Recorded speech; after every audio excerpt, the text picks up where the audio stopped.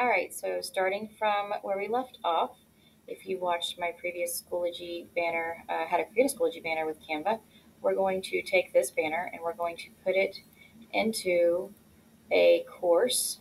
So here's an example of one here at the top, and another one that our district uses is this nice gator. So the courses are bare bones when they're empty before you do anything. So this is what it looks like. So we're going to, I like to right click on the tab and I like to duplicate it. So I work in one and I'm sorry, I'm creating in one essentially, and I'm going to pull, so I have one for resources.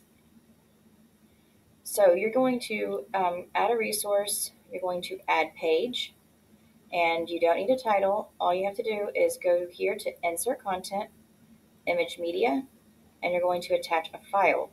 So it's going to be in your downloads, or if you have it saved somewhere, so you're going to find it.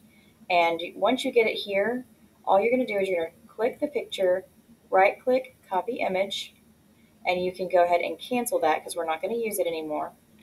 Go ahead and click the other tab. And so I'm in this empty course.